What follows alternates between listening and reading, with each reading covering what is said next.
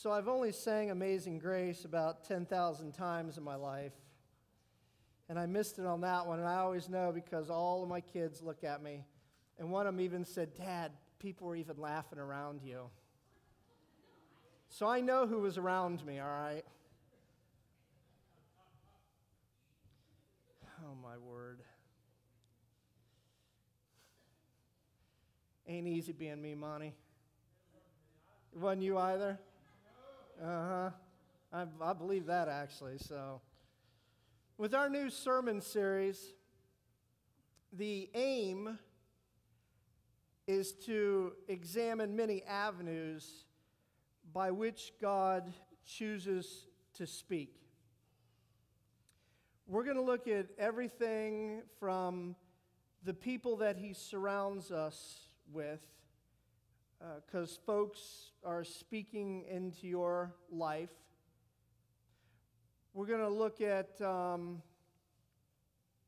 circumstances, whether we're high on the mountain or low in the valley. God uses those circumstances to certainly speak into our life. And in this series, we're even going to look at dreams. Now, I'm telling you, in 23 years of preaching, I don't believe that I have ever broached the subject of dreams, but it's in here. And God can even use dreams to speak to us. So we're going to look at that, but needing to first lay a foundation, the challenge last week was to accept that God does not always speak with the tone we might think. Rather than shatter rocks with a booming voice, rather than yell down commands from on high, Scripture indicates that our Lord's preference is to reach out with a whisper, a still small voice that beckons you and I to lean in. Reason being is that He wants us to draw near. God wants you to draw near. But if this is how God speaks, the question becomes, what does He say? While the specifics are limitless, of course, in general, His message always emanates from just 4 words, and that's what we're going to look at this morning. If you would stand with me, please. Turn to our text. It'll be easy to get to because it's at the front of the book. Go to Genesis chapter 1. We'll be reading verses 1 through 3. Everything that God speaks emanates from just 4 words. Genesis chapter 1, in the beginning, God. Now, those aren't the 4 words that I'm speaking about this morning, but I want us to notice those 4 words. In the beginning, God. You know what, friends? There are a lot of things that I can't explain. There are a lot of things that don't make sense to my very limited mind. There are a lot of things that have become confusing to me or are confusing as in, Lord, I don't understand. How could this be? How could that be? And a lot of times the Lord just takes me back to those 4 words right there. In the beginning, God. He doesn't ask us to understand everything because it's impossible for you and I to understand everything. But what He does ask of us is that we trust. Now, we can do that. Okay, continuing on. In the beginning, God created the heavens and the earth. Now, the earth was formless and empty. Darkness was over the surface of the deep, and the Spirit of God was hovering over the waters, and God said, here they are, God said, let there be light. And there was light. Father, we come to you in prayer this morning in the name of Jesus Christ, your Son, and we thank you, Lord, for what you share with us. We thank you for those 4 words. We thank you for your word. The fact that in the beginning, God. The fact that you don't ask us to understand everything because it's impossible for us to do so. You just simply ask us to trust. And the fact that from 4 words, in the beginning, God, moving on to God said, "Let there be light." Lord, you're speaking to us. Help us to hear. Help us to hear, Lord. You're not a silent God. You're not a God that doesn't care. We thank you. In Jesus' name, amen. Besides myself,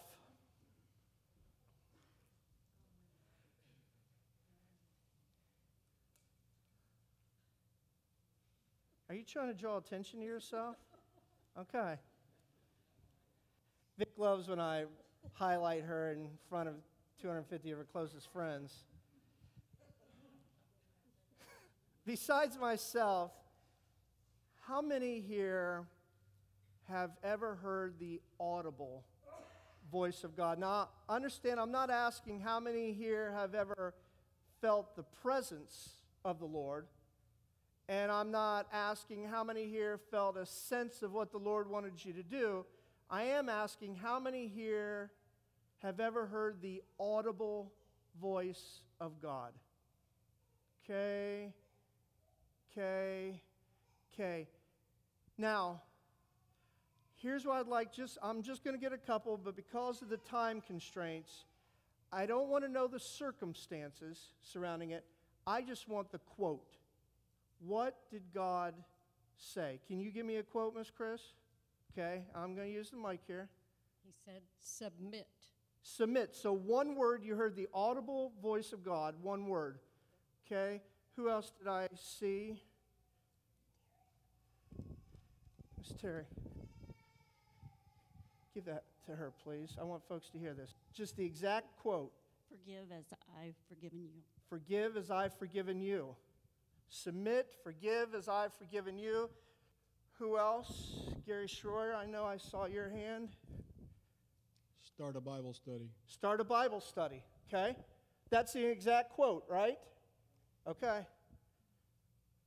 Who else did I see? Tom Sisler. What was the exact quote? Is this the way I made you? Is this the way I made you? I'd like to hear that story. Actually, I think I know that one.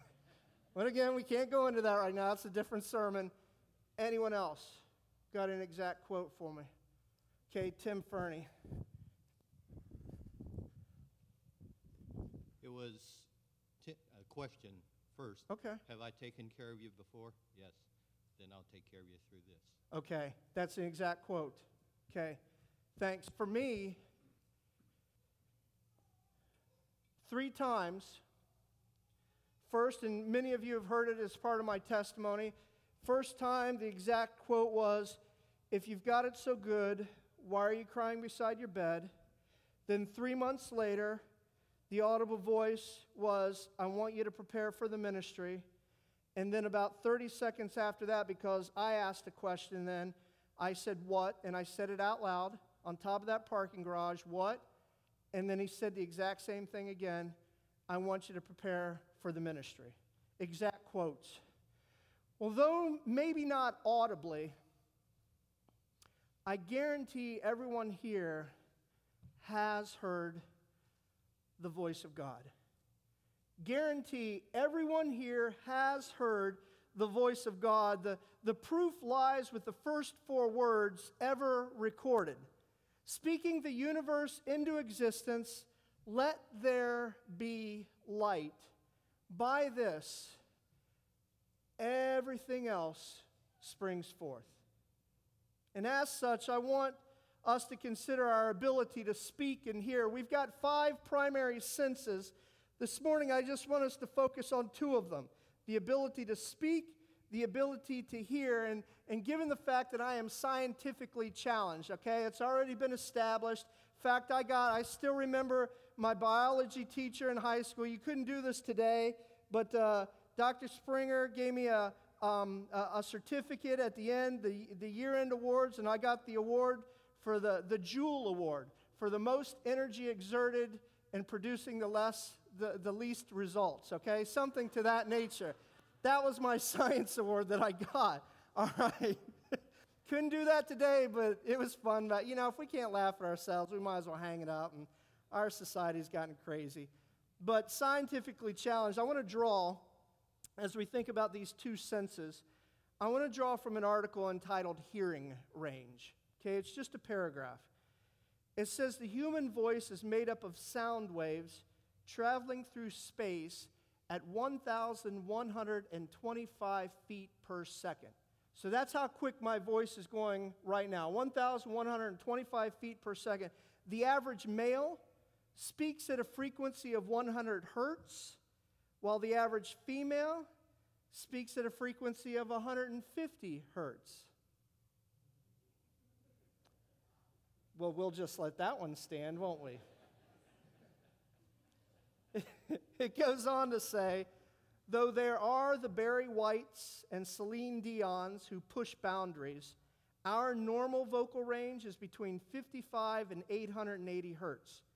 We also have a range of hearing, and it's limited to sound waves between 20 and 20,000 hertz. Anything below 20 hertz is infrasonic. Anything above 20,000 hertz is ultrasonic. So with this in mind, from just 4 words, I submit the first message that God speaks to us. Remember, this morning I'm talking generalities. I submit the first message God speaks to us is one of miracles, but maybe not in a way that we always imagine. Let me give you a for instance. From Isaiah 55, you will go out in joy and be led forth in peace. The mountains and hills will burst into song before you, and all the trees of the field will clap their hands. Now, I like something I came across. Famed composer Leonard Bernstein held that, and I quote, he says, the best translation of the Hebrew in Genesis chapter 1 is not, and God said, but, and God sang. Another example comes from Romans chapter 8. For creation was subjected to frustration not by its own choice, but by the will of the one who subjected it, and hope that the creation itself will be liberated from its bondage to decay and brought into the freedom and glory of the children of God. We know that the whole creation has been groaning, as in the pains of childbirth, right up to the present time. Friends, understand, this isn't some New Age philosophy that I'm preaching. It's the truth that God is speaking miracles all the time. When Scripture tells of mountains singing, trees clapping, and creation groaning, it's not just metaphorical. As one of my commentaries notes, and I think I might have put in your outline, yeah, I did, the world of nature, designed by God, often furnishes illustrations of truth. We just don't always detect it. Again, referring to the range of hearing, science proves that below our range, infrasound, so again, that's less than 20 hertz, infrasound has the capacity to cause headaches and earthquakes. Remember the creation groaning. Now, we can't hear these things. Infrasound is below our range. It's the way elephants predict changes in weather. It's the way birds migrate. And it's how we locate underground oil. And quite honestly, as we talked about the monarch butterfly this morning, it went so much with the message. I venture to say, because the question was, how does the monarch know how to get to these certain spots in Mexico and the Yucatan and so on and so forth? It would have to be by way of this infrasound, less than 20 hertz. And by way of ultrasound, which is above 20,000 hertz. So remember, again, this is beyond our range of hearing. Below 20 is beyond our range. Above 20,000 is above our range. And with ultrasound, we're able to track submarines, pasteurize milk, break up kidney stones, and we're able to see unborn babies through sonograms. Friends, the point is that if our range of hearing were a little bit better, we would discern how prevalent the voice of God really is. Remember, just because we can't detect a sound doesn't mean that it isn't there. To each of us, through 4 words, let there be light, God speaks miracles. And friends, he also speaks love. Matthew chapter 3, which is a passage a number of folks that I've been meeting with regarding baptism, we've gone over this passage. It reads, as soon as Jesus was baptized, he went up out of the water. Now remember, just as a side note, the Lord didn't need to be baptized. Okay? Jesus was perfect. He was without sin, but this was an opportunity for him to identify with us. And so we would get an opportunity to later identify with him. But the passage reads, as soon as Jesus was baptized, he went up out of the water. At that moment, heaven was opened, and he saw the Spirit of God, the same Spirit of God that was there at the beginning in Genesis 1 that we read.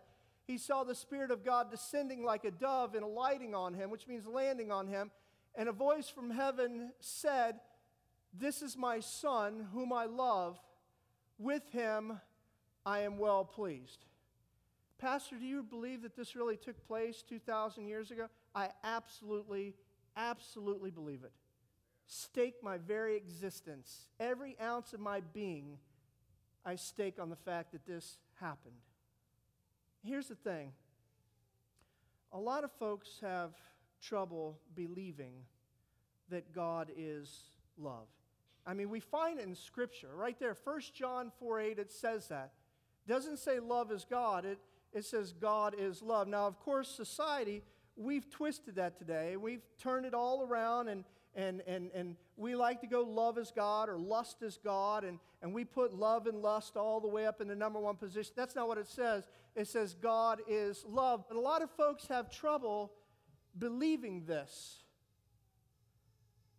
And oftentimes the reason is that someone has misrepresented the Lord in a certain fashion. They've represented Christ in poor fashion. And so, friends, the reminder is that you have school mates, classmates, you have co-workers, you have family members, and I know that it's hard for you and I to believe this or to comprehend, or perhaps it's been a while since we've thought about it, we've forgotten this, but remember, you've got a lot of folks in your life that you're the only Jesus that they see.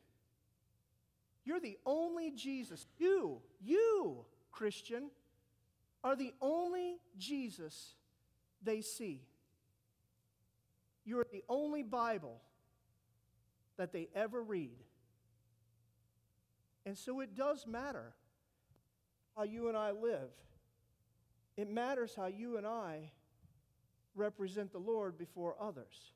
Because there are folks out in this world, and we brought it up again in Sunday school.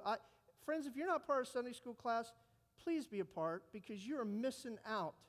There are so many valuable things that are part of our Sunday school classes. As someone pointed out, that there's a lot of Christians that, you know what, they just get ugly, and they can get mean. And folks are like, I don't want anything to do with the Lord like that, because we're the only ones that they see of Jesus. And so folks have gotten turned away from this. God is love.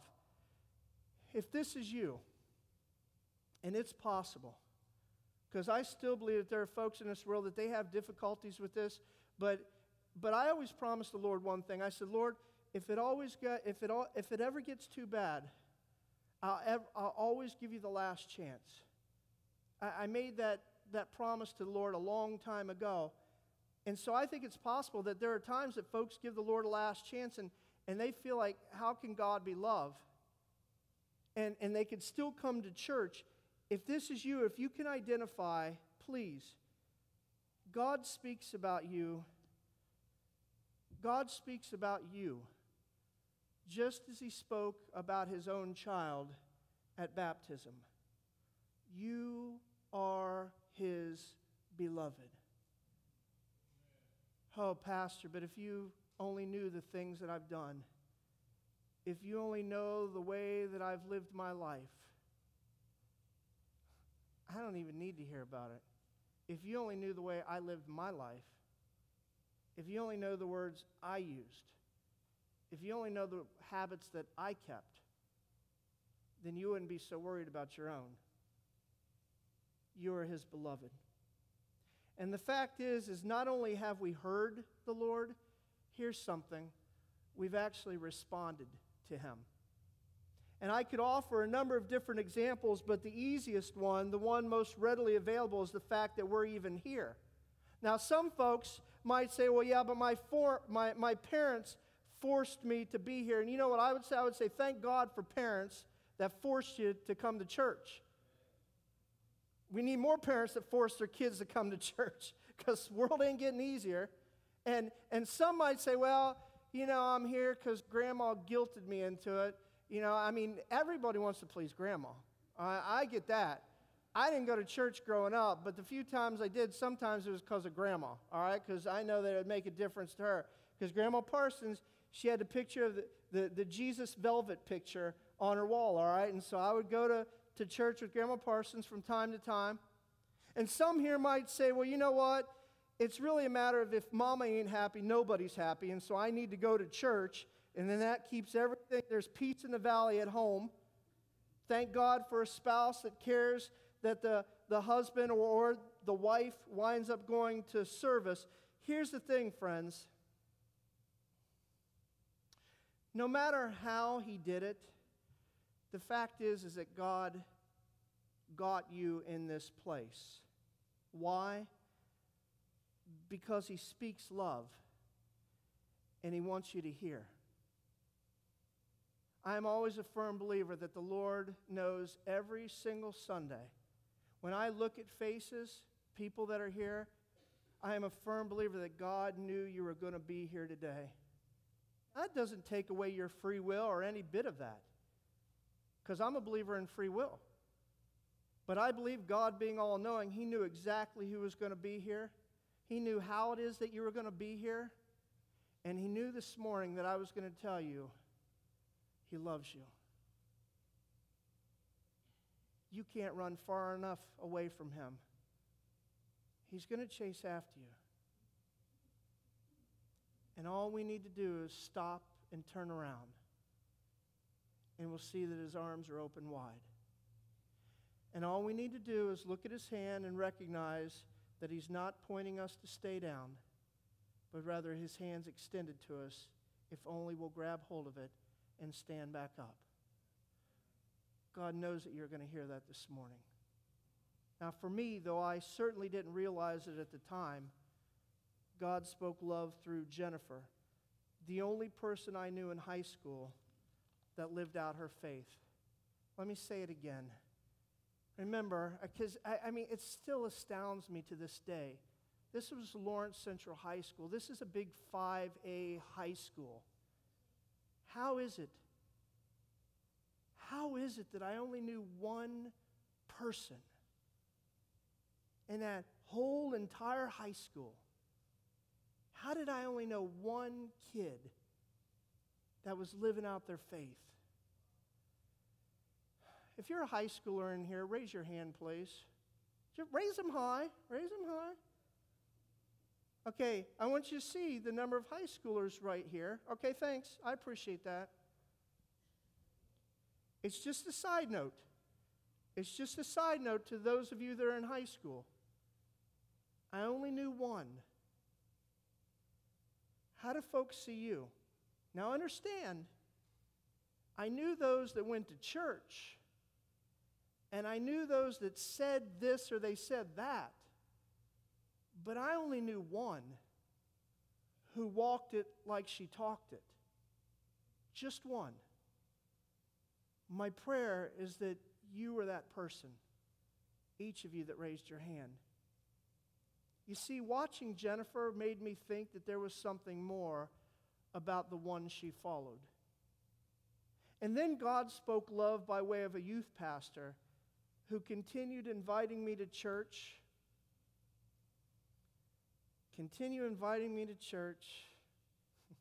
Continued inviting me to church. And I was into wrestling, during high school. It's my favorite sport. And it's been a while since I brought this up, but Ben, I still remember the youth pastor came to my house one time. His name's Dave Blackburn, and I call him at least about twice a year, and I thank him for the difference that he made. But I'll never forget, and I happened to be home that day, and because I had already lied so much about, wrestling and this and that, and I just can't go. And the youth pastor came, and he had another of the kids from the youth group with him, and they were coming up my walk, and here's what I did. I leaned down below the window because I was afraid that he was gonna look at it like, I know you're in there, And so I hid below the window. But God spoke love to me by way of that youth pastor that kept inviting me, and then he kept in touch with me when I was in the military, living a very unholy life. And then God spoke love through a sidewalk preacher named Dan. Watching him stand strong through all the incessant ridicule that a lot of those college kids threw at him, by Preacher Dan's example, I finally decided that it was time to love God back. What about you? How is God speaking love? And how are you responding? In closing, from his book, A Mile Wide, Brandon Harmaker shares of his first trip to Ethiopia. The purpose of going to Ethiopia was to work alongside his friend Brian Fitch. Brian Fitch is the founder of an organization called Eden Projects. Eden Projects. And what their ministry is that in Ethiopia, some of you are aware of this, some of you are not, but there's been what we might classify as generational deforestation. So that means through a number of generations in Ethiopia, the people have just cut down the trees. And the next generation has cut down the trees. They've cut down the trees until they have left all this barren land. Okay? And so Eden Project, their ministry is to work toward the goal of planting, get this, 100 million trees. Now, they're not tree huggers, okay? Don't get me wrong. That's not what they are. But what they are is people that says, this is the Lord's creation. And we haven't done right by what God has given us.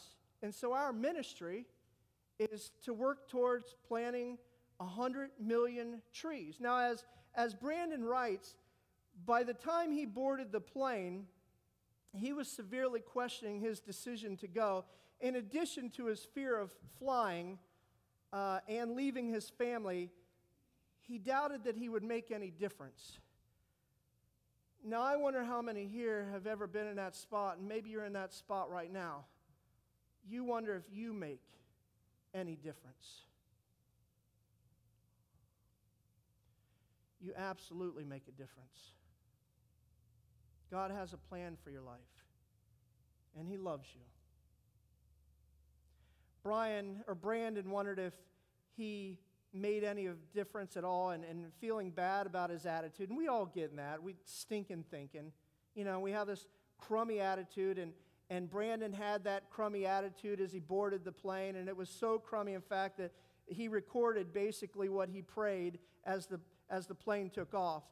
He prayed, God, I'm sorry. I'm trying, but I just don't get it. I don't want to be on this plane. I feel like I'm wasting time, and I feel like I'm wasting money. If this is important to you, please overcome my ignorance, my doubt, and my blindness. Please connect the dots and show me what I'm missing. Amen. Immediately upon opening his eyes from that prayer, the man seated next to Brandon, a man described to be probably in his 30s, somewhere in his mid-30s, and he was from Ethiopia. Immediately after Brandon prayed that, basically asking to hear the voice of God, asking for the Lord to connect the dots. Some of you may be asking for the Lord to connect the dots in your own life this morning. As soon as he got done with that prayer and he opened his eyes, the 30-something-year-old Ethiopian man next to him turned and he asked why it was. He asked Brandon why it was that he was going to Ethiopia. And by this time, Brandon was just worn out with his own thoughts. And so he turned to the man and he kind of gave just a little bit of a grin. And he said, I'm going to plant trees. And with that, the woman 2 seats over began sobbing. And she began sobbing loudly. Brandon wasn't sure what was going on, and the man seated next to him was talking to the woman, and he eventually turned to Brandon and he explained to him, he said, this is my mother. And I want you to know that for 38 years, she has prayed that God would send someone to Ethiopia to help with bringing God's creation back to where he intended it to be. And he explained further, he said, you have to understand, for many, many years, my mother has watched the trees be cut down, the ground turned to a dust bowl, crops no longer able to be planted there, the wildlife has taken off, and she has watched for years after years after years her friends and her neighbors die needlessly.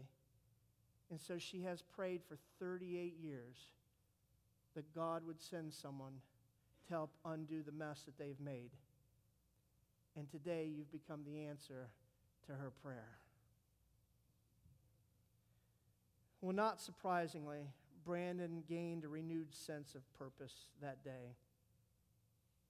As he would go on to put it, he said, I then understood that my gospel was too small. Well, friends, perhaps that also applies to our understanding of God's voice. Is our sense of hearing big enough to recognize his message of miracles? I mean, seriously, look around. We didn't even talk about the cosmos. I mean, the examples I came across when it comes to the universe, the cosmos, the stars, man, I don't even get that. I couldn't even pretend to explain any of that to you. The monarch butterfly, I get that one. I mean, I can see that. And we've also talked about the salmon and the amazing things that go on with that and so many things. Friends, God is speaking all the time. Is our sense of hearing big enough to recognize? But not only his message of miracles, is our sense of hearing big enough to recognize his message of love? Just 4 words. Let's take a look at the challenge this morning. Psalm 29:4. The voice of the Lord is powerful. The voice of the Lord is powerful.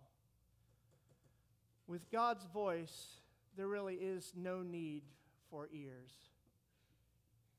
Pray for eyes to hear his miracles. And pray for a heart to hear his love. You and I don't need the ears. Look around. Because we've talked about how God speaks. Remember the whisper. Because he wants us to lean in. He wants us to draw near. God wants you to draw near. No matter what shape you're in, whether you're high on the mountain or low in the valley, God wants you very near. We've talked about that. But this morning, in generalities, we've talked about what exactly is God saying. And we're going to look at the various ways in which he speaks to us in the weeks ahead, and it's going to be an interesting series. You're going to be surprised with some of the ways that the Lord is speaking to you. Okay, but this morning, the generalities are the miracles. Look around, friends. You know, I've struggled with a lot of things, but in fact, I had a privilege of being able to talk with someone yesterday, someone that shared how perhaps they had lost their faith, and I said, you know, whenever I've gotten to that spot, I just walk out at night and I look up. I said, someone put it there. And if he's big enough to put that there, then he's big enough to give me a book that tells me the truth. I mean, seriously. The Bible, folks get so hung up on, well, we're not sure. Is your God that small? My God's big enough that if he can hang those stars up there, then he can easily give me a book that tells me the truth. Now, that doesn't mean society's going to like it, because we know society doesn't like it, by and large. That's going to take me in a whole different... Let me just stick to the topic here, all right? Because that's my sweet spot, man. Then it's just, oh, boy. Pray for eyes to hear his miracles, friends. And really this morning also, pray for a heart to hear his love. Some of you need that reminder today. You need to be reminded that God loves you. You need to be reminded that he knows exactly who you are. He knows who you are. He knows the number of hairs on your head or not on your head. He knows what you're going through. He knows those of you that are in the greatest of times right now. And he says yes, and he derives pleasure from the fact that you derive joy from your life. And he knows those who are deep in the valley and they're questioning things and they're wondering what's going on in their life and they're trying to find direction. And they're sad perhaps and nobody else knows it. Remember, for me, audibly, I heard him say, if you've got it so good, why are you crying beside your bed? Nobody knew it on the outside. On the outside, everything was squared away, but on the inside, I was so empty and sad. And God knew that. And if that's you, he knows it. And he knew you'd be here this morning and that you would hear me say, the Lord loves you. Don't give up on him, because I promise you, he's not going to give up on you. Miracles and love. Generalities. Friends, this morning as we close, the reminder is we've got a long way to go with this series. We're going to start looking at avenues. Be very interesting the way the Lord is speaking into our lives. You won't want to miss it. But remember the topic this morning. And let's just be a little bit more attentive and recognize that just because I can't hear something doesn't mean it isn't there, because God's speaking all around. If you're here this morning and you'd like to use the altar, please feel free to do so. And I'll be up here. If you don't have a personal relationship with Jesus, meaning you've never made an intentional choice to follow him, I'll be up at this altar. You come and kneel next to me. Put your hand on my shoulder. I'm going to say, how can I pray for you? And you simply say, I want to follow Jesus. And I'll lead you in a very short but very sincere prayer. I'll lead you. You don't have to worry about it. I know what to pray, and you can pray right after me. But friends, the altar's open. Feel free to use it. And let's remember, we don't need ears to hear what God's saying to us. Let's listen to him this morning.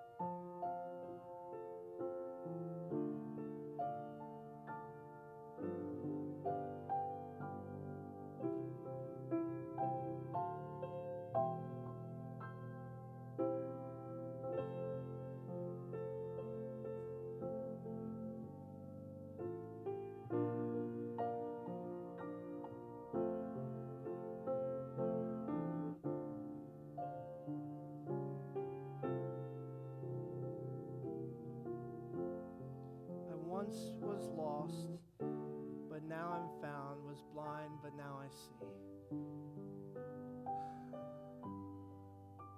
Lord, that's you. And God said, let there be light. And there was light. Father, thank you for awakening us. Thank you, Lord, for giving us ears to hear. And that doesn't necessarily mean audibly. Sure, once in a great, great while, a rare exception happens, and someone hears the voice of God, a very specific message.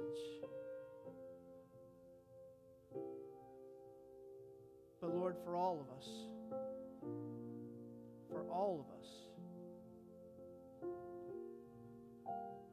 the message of God is out there. All we need to do is we need to listen. You speak to us by way of miracles. Oh, and we could talk about medical miracles, or we could talk about someone's heart being turned, the chiefest of sinners who does a Saul to Paul conversion, and those things are indeed miraculous. But at the very foundation, all we need to do is look up and look around, and we recognize God is speaking all the time. And we need to read your word. Those aren't just metaphors. That's saying that creation is indeed alive. It wasn't by accident. This was God. God saying, let there be light. And there was light. That's miraculous. And you're speaking. Lord, you're also speaking through love. We're here for a reason this morning. We can't speak for others right now. But Lord, right now, I am praying on behalf of those that are here. There'll be time for others. I believe that. There are folks that didn't come to church today and folks that haven't thought about you today. There are folks that are at home sleeping off a hangover, all sorts of things. And I remember every bit of that. I was one of those people. And then the day came that I had ears to hear. And Lord, here we are. We've heard you whether we realize it or not, and we've responded. And Father, I've tried to be obedient and share your message this morning that you love them. And I pray that for this congregation, every single one of us, that we will walk out of here knowing that we are your beloved. That we are your beloved. Oh, Father, give us ears to hear. We thank you, and we give you all the praise, honor, and glory in Christ's name. Amen. Friends, thank you. God bless you. Have a beautiful day. Let's listen for God, because he is indeed speaking.